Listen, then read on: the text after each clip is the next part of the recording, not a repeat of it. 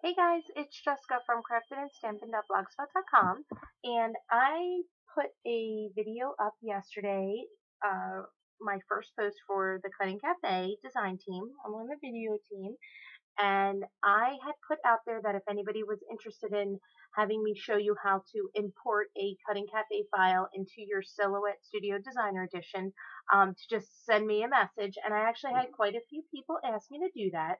I had gotten some private messages for it, as well as some on YouTube and some on my page. So I wanted to show you how to do it. So what you're going to do is you're going to open up your Silhouette Studio Designer Edition, and you're going to go up to where it says File. You are going to go to Import to My Library, and what you're going to do is you're going to click on All Files, and you're going to see all the items in there that I have mine saved under the Cutting Cafe, so I know where all my items are. I'm going to go to find something that I do not believe I pulled in yet, because I'm pretty sure I pulled everything in already. Let's see here. Let's just do this one. Okay.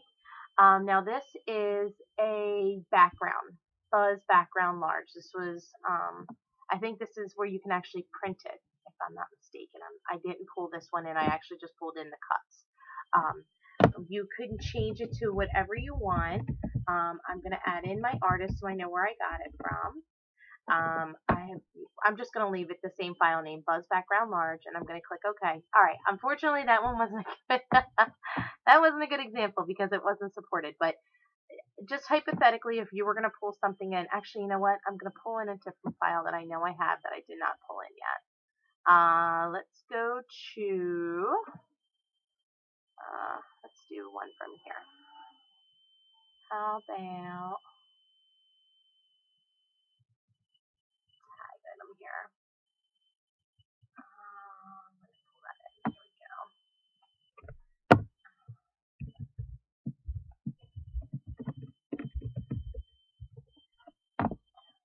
See, that's the way it should just automatically get pulled in.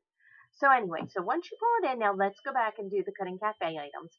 I had pulled in these really cool pinwheels, and I have them all here, and I know I am wanting to work with this one. So what I did was, let's start at the beginning here. Let's go back. I have a blank screen, and I'm ready to pull in, and I'm ready to start working with a file that I pulled in. I'm going to go over to here to where it says Show Library. I'm going to click on my library, and it should come up on my own designs. It might come up to recent downloads, but you would come to my own designs, and these are all the items that I pulled in myself from wherever it may have been. And like I said, I wanted to work on the pinwheel. So I'm going to go down and find the item that I'm looking for. Scroll all the way through. And this was the one I wanted to do. So what I'm going to do is I'm going to double click it, and it's going to pop up onto a blank page in my the page that shows my map. Now I'm going to actually go back to this one because I already started it. Now you see how this looks here, where this is how it got pulled in, and I want to move this so that they're both on the same map. But if I go to move it, look, both of them move. I don't want that. I want it to where I can move this one freely and move the top one freely. So what you have to do is you're going to click on your scallop to make sure that you have this box around, so where you can see that it's obviously grouped. Once you have that done, you are going to right click, and you're going to click the ungroup button. Now you're going to do it one more time, and that way everything is ungrouped because I had two items here. Now you see all these little squares, how they're around the circles, they're around the lines, they're around the scallop square here. That is all the individual pieces that are cut. Now if I were to just click anywhere and say I wanted to go and move this right now, why do you see what happens?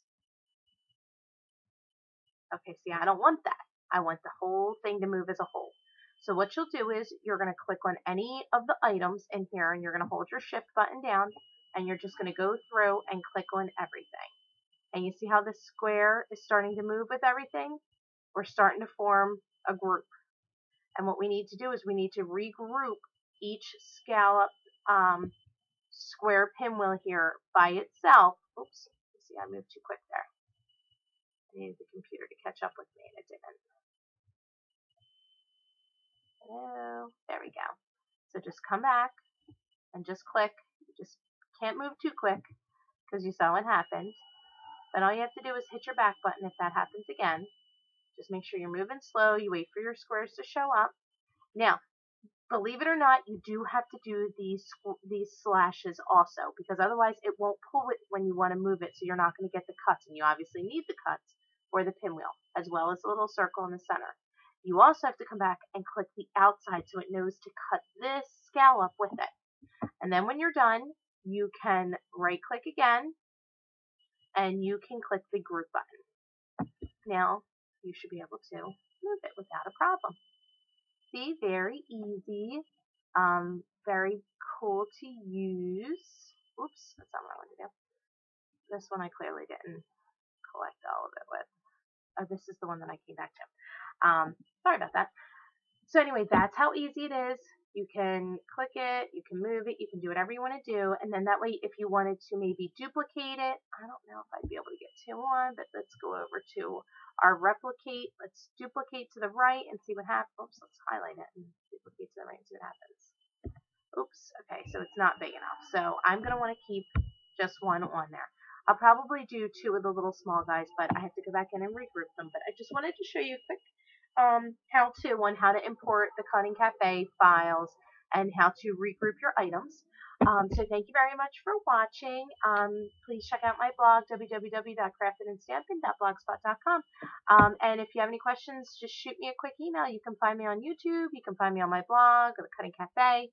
I'm all over. Okay, thanks, guys. Bye.